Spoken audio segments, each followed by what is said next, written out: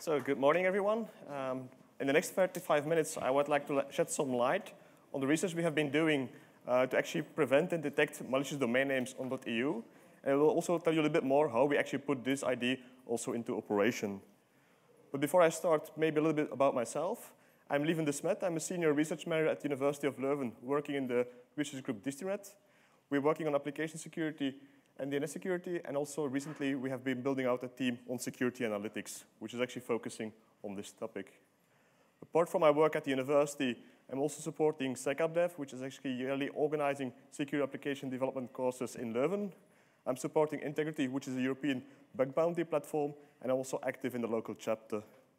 But more important, for this work, we have been jointly working with Audit, which is the registry which is responsible for running the .eu TLD, so the domain name zone .eu. In the title, we're talking about malicious domain names, so it may be a little bit important to schedule the scope what we're talking about. So domain names are often being abused by cybercriminals. They, for instance, need domain names to send out spam, to send out phishing, to receive phishing answers, also to distribute malware, or to set up an infrastructure for command and control for their botnets. But as a security community, what do? We create blacklists. So the moment we see that certain domains are being abused by cybercriminals, we put them on blacklist, or servers are regularly fetching the information from blacklist, and in that way, once the service is being registered on a blacklist, it's actually making less effective for the cybercriminal. What does a cybercriminal do in this position? Well, he actually uses a domain name, throws it away after being blacklisted, and going to the next domain name. So there's a fast flux, and you see a hit-and-run strategy in domain names.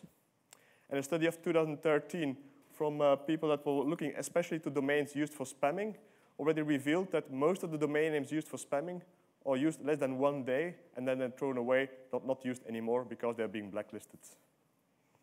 So there comes our research hypothesis.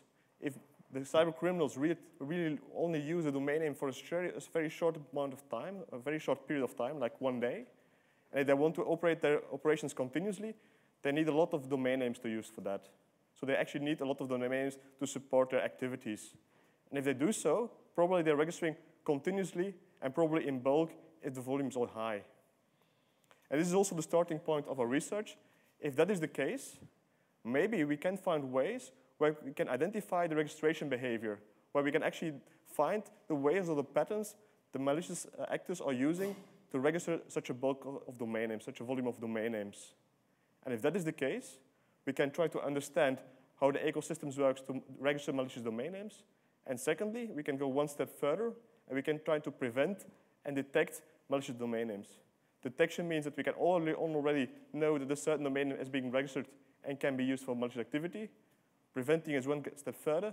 We can already make sure the moment we see a registration coming in, we just prevent that registration from being active, actually being queryable in a DLT zone.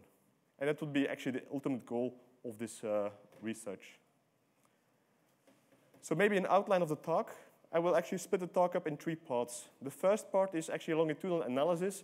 We studied for 14 months of registration data on .eu, and I will give you a little bit more highlights about that 14 months of data, and also construct the idea of a campaign. So the clustering or the bulk volume of a malicious actor, we will define that in the campaign analysis.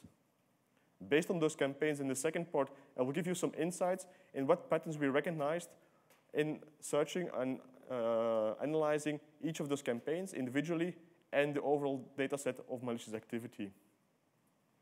And the most important part is the conclusion towards the proactive defense. In the third part of the presentation, I will give you a little bit more insights and how we actually operationalize this in making a system that detects and prevents in .eu the detection of malicious domain names. How do we do that? What are the early results in the system? This is for the last part of the talk. So first, let's go to the longitudinal campaign analysis. Since you're sitting close to the stage, whenever you have a question, make sure to ask the question already up front, and we can even discuss during the talk. We don't have to wait till the end of the talk to discuss certain of the things. So the domain registrations in .eu. .eu is the 8th largest country code TLD. So it's actually all the domain names within the European Economic Area. The zone file accounts for about 3.8 million domain names. And the data set we used in this research is a little bit older. We actually have the registrations of April 2015 till May 2016 being analyzed. So 14 months of registration data, and this accounts for about 820,000 new domain names that never have been used before in .eu. For that data set, we found out with querying external blacklists that 2.5% of those domain names were actually being marked as malicious, about 20,000 domain names in our data set. What data did we use while analyzing? So we had the registration data available. So we have basic registration information, such as the domain name, the date of registration, the time of registration, via which registrar, and then mainly the contact information of the registrant. So which company, which language, the email address being used, phone, fax, as well as the postal address. And apart from that, we also have the operational details for the name service, so which name service are being operationalized for this particular domain name, and if present, also the glue records for this name service. So this is the main data coming from the registration. Glue records are if you're actually having domain name pointers in your own domain zone that you're registering, you need a bootstrap IP address to find them. And that's actually the glue record also delivered at registration time. So imagine that I have OWASP.eu. I registered the domain, but my name service is ns1.owasp.eu, ns2.owasp.eu. I can't find them going from top to down. So in that sense, you need to provide already an .eu. In order to find the name service, you have to go to those glue addresses. We had a data set we enriched quite early in the registration process. First, we wanted to know whether those domain names were malicious. So we're querying different sources of blacklists. In our research, we're querying Spamhaus, the SIR multilist, and the Google Sift browsing list. Next to that, we also look up the geolocation of the name service to know where the name servers are being deployed within the world. So these are the basic elements of our data set. Whenever further we are talking about the data we export, this is the data we're talking about. And then we come to the campaign identification process. So we now have a bunch of registration data for 820,000 domain names. We see all the registration data. We see also whether they are malicious or not. How do we actually bootstrap this? In order to find out which domain names might actually become from the same actor, we first looked at the malicious domain names, because those are the ones that we're most interested in. Then we actually grouped the registration based on similarities between the registration details. And we have some heuristics to start from. For instance, peaks in registrations. If you have days where a lot of malicious registrations happen, that are the first days to zoom in a little bit deeper. If you see strong discrepancies between benign and malicious registrations, where only certain topics are being used in malicious, this is also a good way to start. But we have a whole methodology being written down in the paper I refer to at the end. But starting from that, we actually identified campaigns in our data set, and I will give you 2 examples of campaigns to give the flavor what we are talking about. What are those similarities? What is that kind of bulk volume where we're talking about? So the first one is campaign C11. This is actually a very simple one. This is actually the normal campaign we see in our data set. This particular campaign has been running for 8 months and delivered 1,200 malicious registrations in our data set. This accounts for about half of the registrations that those registrants have been doing in .eu. How were they composed? Well, they were actually creating fake registrants, and they were doing that by using a combination of email accounts, phone numbers, and street addresses. So they had actually 2 email addresses, 3 phone numbers, and 4 streets, and they were combining that in fake registrants and using them to register domain names. Of course, there are other patterns that are a little bit more subtle, but this is the main idea of how they were operating. And at the beginning, they were actually very curious about how they were combining those. So they were having email 1, phone 1, and register 6. But at the end, they become sloppy. And you see they're actually mangling their different features together. And that's also the way where we easily could already see this is an interesting group to look into. And then we also found other patterns in the way they were registering, the time of registration, and so on. But this is one campaign we found in our data set, a quite simple one. We found also more advanced campaigns in our data set. And if you would give out the label or the award for the most advanced campaign in our data set, we think C15 would be the one belonging to that. How did they operate? They did not have several items to create registration details. They actually started from 98 fake registrants. They didn't do it themselves. They were actually relying on a hacker tool, the Laravel Faker tool, which was actually generating fake registrant details within the Dutch or within the Netherlands. Secondly, what did we explore within their domain names. All the domain names were actually consisting of several Dutch words concatenated to each other, 2 or 3 Dutch words concatenated. And from time to time, they even have intermediate letters between the Dutch words. One thing that they did not do well was actually they were reusing the same Dutch words, so the same collection of words, across the 98 registrants. First, a way to identify that those registrants have been linked. And another interesting feature, they were always registering with the same one registrant, either 8, 16, 24, or 32 registrations. And then they stop, they go to the next one. So the hit and run strategy, but they have some variation in it as well. This campaign has been active for more than 8 months as well, and it only had 500 blacklisted domains. And the reason for that is that only 1 out of 4 of them registrations were being blacklisted. So our case is that either the other ones haven't been used for malicious activity, or they haven't been picked up by blacklist yet. So this gives you another sample of what a campaign looks about. We now zoom a little bit out to the full data set to see how the different campaigns were actually operated within the 14 months. So this is giving you an overview of the 14 months. On the x-axis, you see the timeline going from March 2015 to June 2016. And each line represents one particular campaign. Each dot represents that on that date, there were registrations made that were marked malicious by the blacklist. The larger the dot, the more registrations for that particular day. So you see that they have varying start dates and end dates, and they also have varying intensity of the registrations on a day by day. Yes? Sorry, I have a question. What is the purpose for a hacker to buy 32 domain names made of 3 random words in German, for example? I don't see the point of that. So the question is, what is the point of actually having a bunch of domain names, like 32 domain names, all consisting of Dutch words being concatenated? Yeah, and totally random. So. And totally random? Well, the words themselves might have a meaning in a certain context. They might be, for instance, used in a phishing context, but they want to certain combinations of words actually create a certain confidence with their victims. But we didn't analyze what was the particular use of those domain names.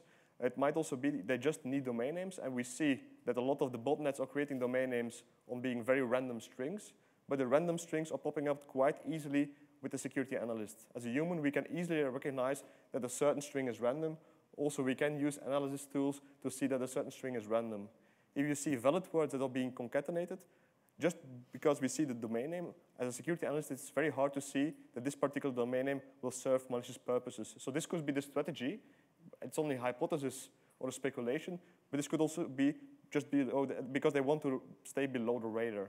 But we don't have evidence on that. Dirk?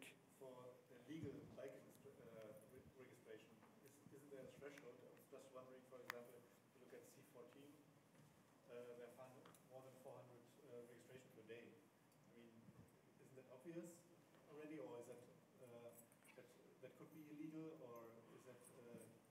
So the question is, from certain of the data points you see already here, isn't it obvious already that the registration will be malicious? I would say yes, it is. But the fact is that a lot of those registrations are actually being useful already for the criminals. So they might actually register 400, but by the time actually someone is looking into more deeply what the registrant is doing, they might already be beyond the threshold of 1 day. So in that sense, it's true, certain things already pop up, but we don't know for sure, because the fact that they are actually registering and cost them money, there must be a reason why they do it. Okay, there's no threshold for the registrants, what they are. There's no threshold. There's actually a service operated by the registrars that actually are accepting the registration, and then the registry accepting them in the zone file. Okay. On this point, I was wondering, could you actually disallow these registrations? I mean, as long as they haven't done anything illicit, then they're legit, right? Okay, so the question is, can we actually do something with the registration that we've seen coming in, like 400 at 1 day? I would like to postpone that question to the part where we go to the proactive defense and detection, because it's a good question. What can we do in the .eu zone? Yeah, because what is at the moment the reason why they would make multiple permutations for address and telephone number at this moment, because they are not prevented right now? Well, they're not prevented in the registration, but of course the blacklist themselves are applying some kind of techniques as well. Okay. So if they're seeing certain things popping up or being scattered in the WHOIS, they might actually say if we see a lot of people, domain names across different zone files from the same registrant, we will actually block them. This could be a reason why they have permutations. So it's not the EU organization that is preventing, but at this moment, there are other organizations preventing. Yeah. This is also shedding the light on how the blacklists are looking to the zone file, not the way we are looking at the zone file at this moment. I just wondered how you had extracted these features of the campaign. Was this done manually?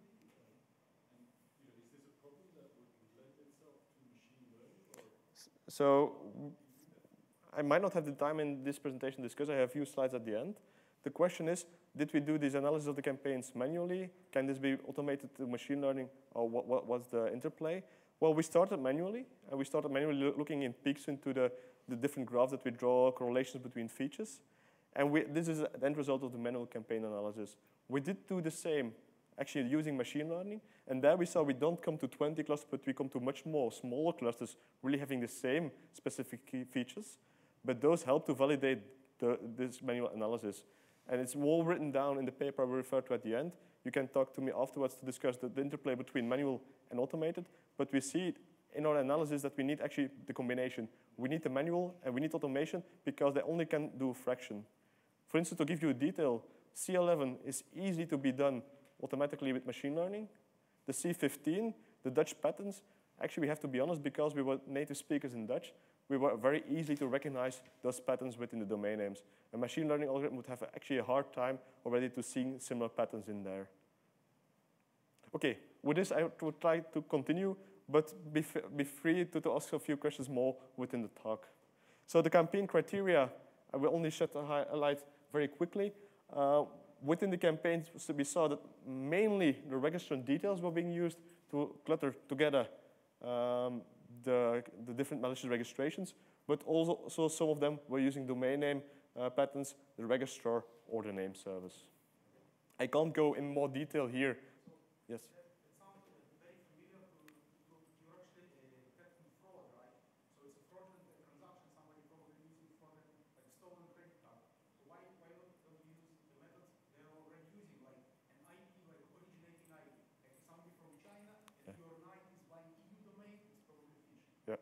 So the question here is, this sounds very much like fraud with credit cards. Why don't you use the information they're using already there, like an IP address, location, the time of the day?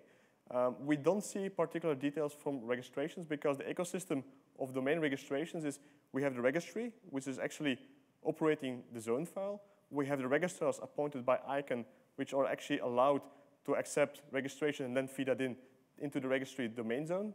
And then you have also resellers that actually work on behalf or actually are reselling the registration service from the registrars. And the fact that an end client is registering a domain name, the IP address, the location, is something that the reseller or the registrar may see, but in the registry we don't see. We only communicate to registrars. So in that sense, if you would unfold the whole ecosystem, you could actually at different stages already gain more information, but that information does not get into the data set we got. Okay, I think with this we already shed the light on what is the data set, what are the campaigns. Maybe now it's time to go a little bit more detail. What were some of the insights that we actually found while analyzing either individual campaigns or the overall data set. So the first one is a reconfirmation of the study that I already pointed out before.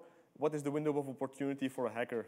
And also in our data set we found that after a few days, the majority of domain names that get blacklisted already blacklisted. So after 5 days, 3 out of 4 domains that will be blacklisted are already blacklisted at that moment. Take into account that at the time that we were doing the study, we had like 1 day of delay before the information was propagated to us. So this might actually be already that this one is actually a little bit higher on the first day already. But this means that there's only a short window of opportunity before they get into blacklists. And then the question pops up, what is the reason why they pop up on blacklists? So we also did a more fine-grained analysis for each of the campaigns to see what blacklist was actually pointing that one out and what was the reason. We don't go over the full table. I will only highlight a few of the details here.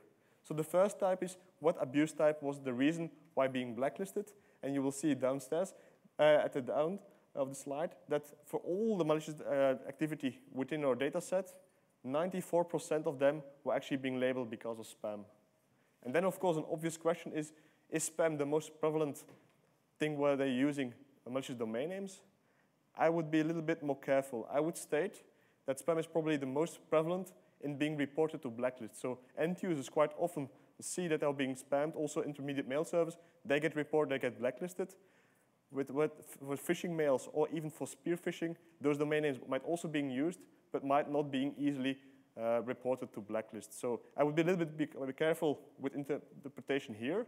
But of course, it has an impact or a bias on our study. So we say we can already predict or prevent malicious registrations. If we learn from spam domains, probably we're also preventing spam domains. A second thing in the table I want to highlight is which source did we use of the blacklist for each of the campaigns.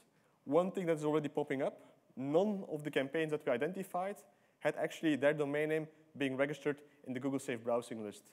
So only 2% of all the malicious domain names in our data set were being flagged by the Google Safe Browsing list, but none of the campaigns actually were on that list.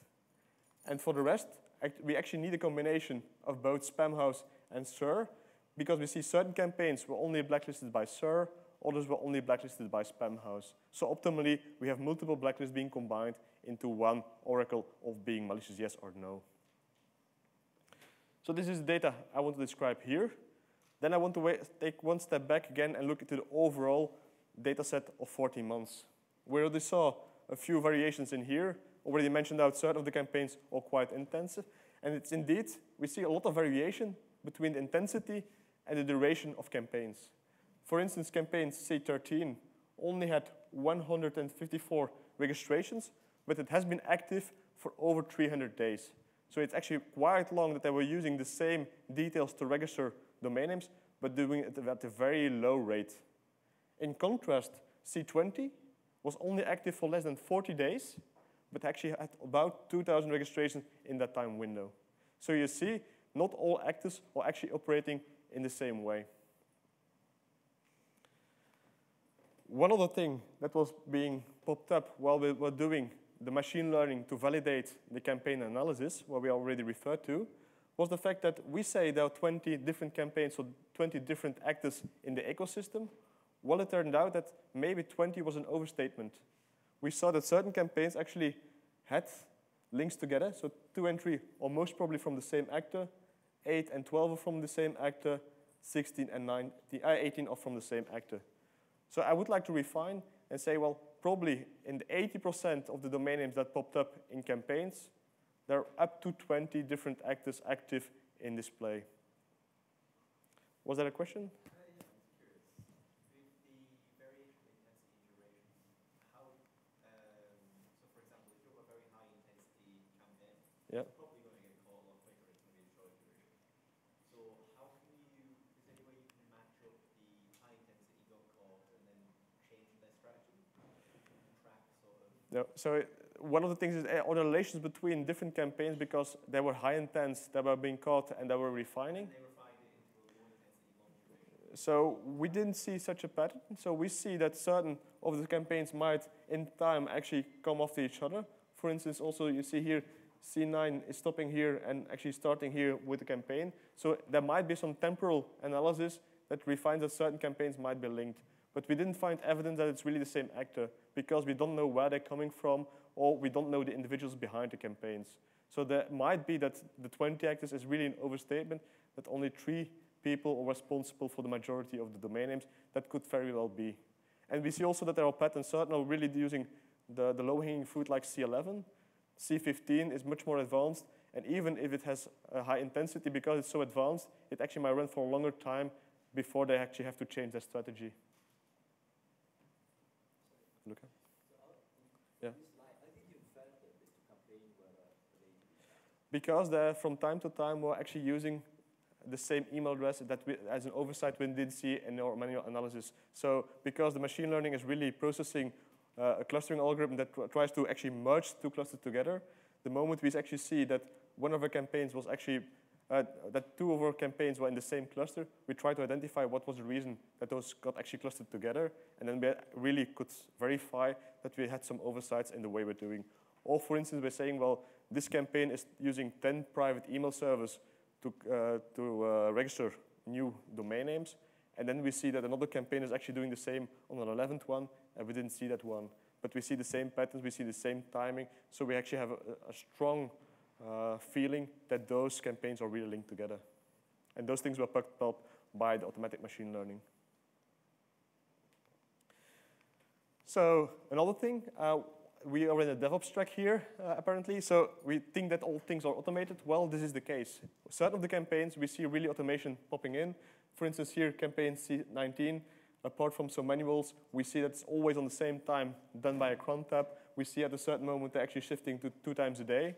And the only anomaly in our graph is the moment we actually on our side are changing to summertime.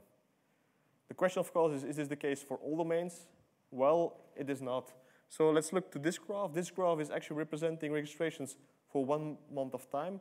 And each point on the lines is actually that share of registrations on that day in our total data set. So we're actually trying to see relatively how many registrations did we have on that day. If you're looking to the bluish line, it's representing all the domain names benign and malicious. And we see that we have a recurring pattern of weekdays and weekends. During the weekends, it's a little bit lower. During the weekdays, we have more registrations. If you're looking to the red line, it's only the malicious ones. We see the same pattern, but it's much more extreme. So we have little to no registrations at all during the weekends, but we have a lot of registrations during the weekdays. And there might be several hypotheses here. Either they're trying to mimic the business behavior and they're overdoing it, but it could also be that they're just humans and are taking off during the weekends. We don't know. So we're going a little bit deeper in our analysis. Now we're actually looking into the overall data set. These are all the malicious registrations, and again, a percentage per week of how domain names were registered during that week. And here again, we see 3 points that have low registrations that might be interesting. We see the summer break in July, the Christmas break in December, and we see the spring break during February, March. So in that sense, it might be that they are not only taking off the weekends, that might be also taking holidays during those periods. Or they're trying to mimic business behavior and they're overdoing it. Or third, it actually might be a demand and offer question. It might be that during the periods of summertime or Christmas break, their victims are also not at home or not actually checking their email, and maybe they're using less spam mail addresses as well. We can't be for sure. We just can speculate about different options. So that's the reason why we even go one step further and looking into individual campaigns. And those are 2 interesting campaigns, C11 and C18. So first, let's look to C18. Here, what we want to draw is what hour of the day were registrations being made by that campaign. And we see that the majority of registrations of C18 are all in the fixed block of 10 hours during the day. It seems to be shifted in a time zone more to the west, but at least it seems that they might actually have some kind of a feeling of a day pattern.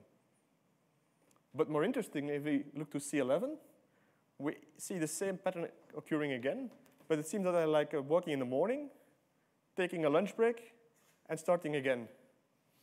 So again, each of the different individual graphs is not conclusive, but combining all the graphs together might have a hint that at least some of the campaigns are being less automated, being more correlated to humans, actually taking weekends, holidays, and also working hours 9 to 5. Another insight, what are the facilitators? Who is actually helping the malicious actors to register their domain names? And we're looking to registrars and email providers.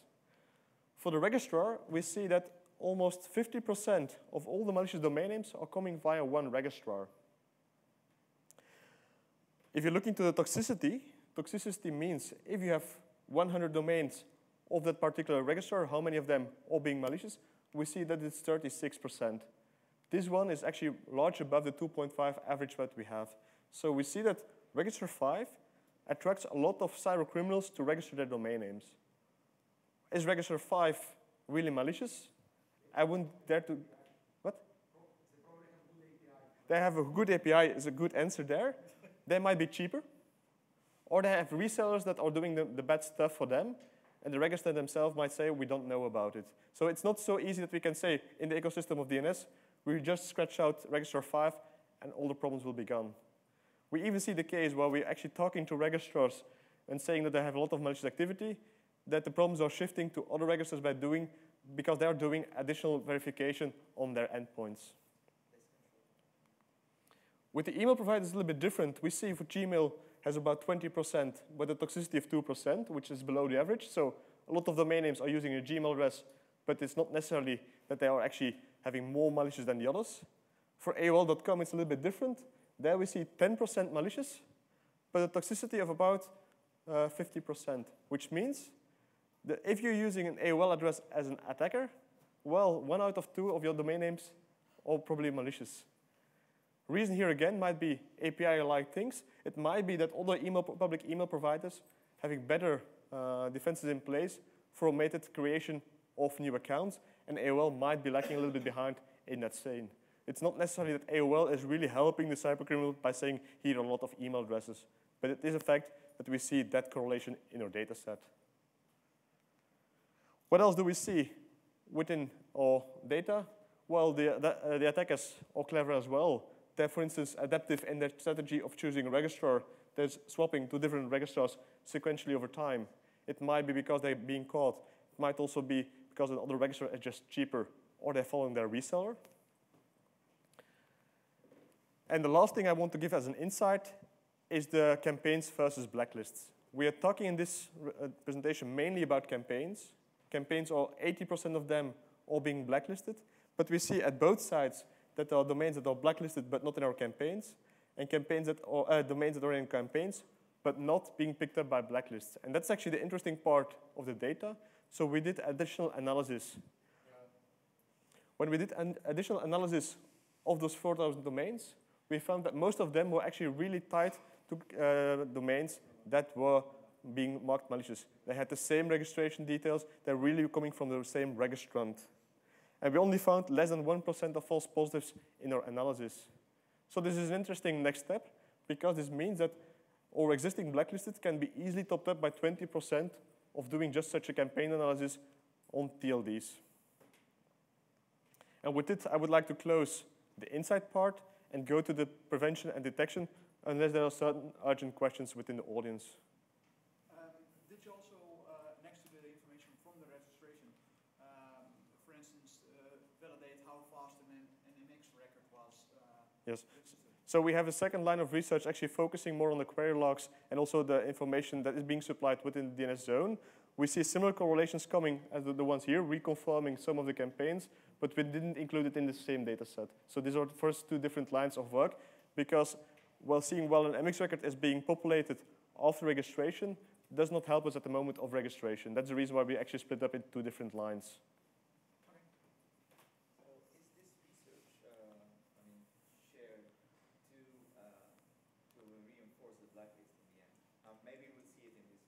We have been talking to, for instance, Spamhaus about this, but this is not in place yet. This is something that can happen. So it's not already feeding the blacklist at this moment, because they typically need some verification steps before they're actually entering domain names into their blacklists. So the prevention and detection. So if you already know how the malicious actors are doing, can we actually use these details already to prevent and detect? And there, the machine learning kicks in again. What do we do? Based on all the previous domain registrations, we're actually training prediction models based on their data. So we actually have all the benign and all the malicious data. We're feeding them again into different classifiers and prediction models. And we're using that prediction model for each new registration coming in to predict whether it will be benign or potentially malicious. And then we come to the question, what do we do with the malicious? If the domains with malicious intent are being predicted, what can we do? We can inform, for instance, the blacklist. But at this moment, we choose actually to prevent them. So actually what we're trying to do at this moment is the moment such a domain name comes in, we're trying to delay the fact that they are being open in the DNS zone, and we do, for instance, manual verification steps or additional automated verification steps before we actually accept that registration from happening. That's what we're doing at this side. What are the underlying assumptions in our most used prediction models? We have one based on similarity. So we're clustering very similar to how we do the campaign analysis within our manual analysis that I discussed before. We have a second predictor, reputation-based, and there we're taking into the reputation of the name server, of the registrar, of the email provider while actually classifying or learning our classifier for our full data set. So these are the two strategies that are most successful in our operations. At this moment, this system is in operation at URIT. So this is part of URIT Security and Trust Program. And we actually have already running this since early 2018. And our preliminary results of the first 110 days in production, our best predictors actually come to results in the line of 80% of the domains can be predicted at registration time already. And they have a very high precision, around 1, 2, and sometimes 5 false positives a day. This is actually the current operation within URIT for actually using this technology. This also led that several domains have been seized over the past few months within URIT. So within the .eu TLD, we actually have been seizing a lot of domain names that were, during our analysis and afterwards, being identified as being malicious domain names. And these predictive algorithms are now actually running 24/7 in operations in the registration zones for .eu. Does that then now mean that the blacklists are kind of input for URIT to allow a domain or not? Is that something that you would desire? So the blacklists are indeed input for our classification. I would say it's a kind of a starting point. We need to know which ones are malicious to actually learn from that and actually to work. We see that there might be a problem in the near future. If you are preventing all the malicious domain names, none of them might end up on a blacklist. So we will not only use the blacklist, but probably also the prediction results themselves as well to refeed our training models. So what are the key takeaways for today? I would say rather a small number of actors are responsible for actually doing most of the harm in .eu for creating malicious domain names. We have facilitators. Only a few facilitators already are helping the cybercriminals quite a lot. One registrar is responsible for about half the registrations being fed into the zone file. And also one public email provider has a very high toxicity. A second takeaway, this is more like a hypothesis that we try to confirm with certain of the research artifacts that we had. Cybercriminals are human. So we think they are lazy because they're actually using fake registrants and they're reusing them over and over until they're actually being exposed. And secondly, if that is not the case, they're relying on automatic tools to actually do that for them as well. They work a little bit like a workforce, 9 to 5, or some of them working 10 hours a day. They're actually taking weekends and holidays, and they're also making mistakes. So we also see that some of the registrations given in, they actually have registration details that have typos in that. Also reconfirming that probably a human is behind the scene. And third, they adapt over time like any individual do, probably because of economical reasons. And the last bit, so we actually went to proactive detection and prevention. The early results are actually looking very promising. We can capture a large majority of the malicious domain names and operating at a low false positive rate. But it will be very interesting to see how the ecosystem will evolve. So the moment we're actually preventing a lot of malicious domain names, will they become more clever? Will they go to other TLDs? What if other TLDs are actually approaching the problem with the same systematic approach? How will the cat and mouse game go in the next few months, years, decade? And with that, I would like to refer to our paper that we have written about the manual campaign analysis for more details. And with that, I hope we did our work on actually trying to secure the .eu TLD zone, and it might inspire you to do your work as well in securing the ecosystem on the internet. Thank you. We have a couple of minutes for more questions, if you have some.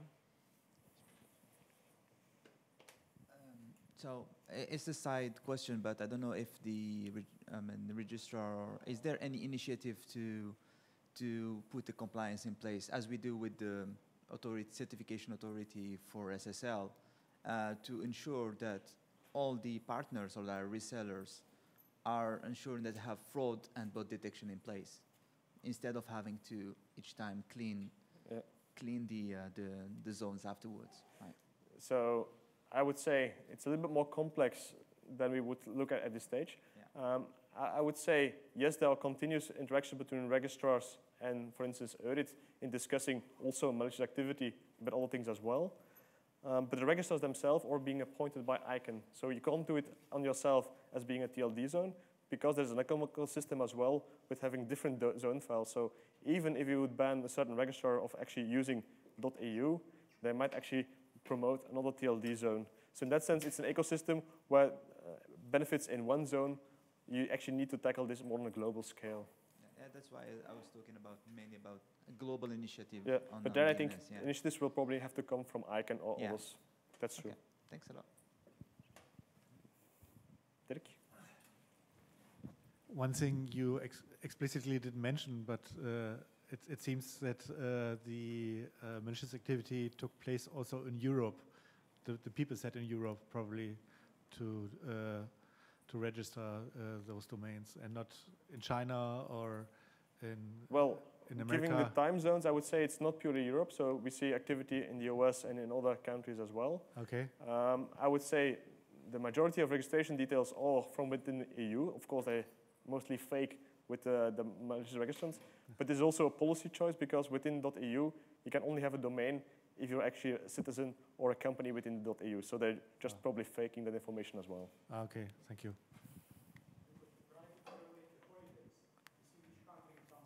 Yes.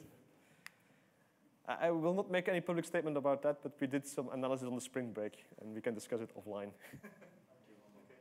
Okay, if they fake the registrant information, can't we perform a filter on that, say a phone book, to see if a physical address matches with a phone number? Yes, but I can look up any physical address just in the phone book as well. Company records are open, so if I want to impersonate Facebook or whoever, I just have to look up the former address. So that's one way where we see some of the more clever attacks are actually using existing addresses. So for instance, we're now in the soccer tournament. We saw, for instance, one of the campaigns were from time to time using the stadia of soccer teams to actually use them as their registration addresses. So they're all kind of creative in the way that they're finding fake addresses, or they're actually impersonating addresses. But it doesn't help you, because you can do a check, and there are being done checks all over the place to see how valid certain addresses are in the data set. But it doesn't help you, because you can just take over another valid address quite easily. Okay, thank you all very much. Thank you for the great talk, Lieven. Yes. I want to remind you to... I would like to remind you to vote on your way out, and also visit skate.org.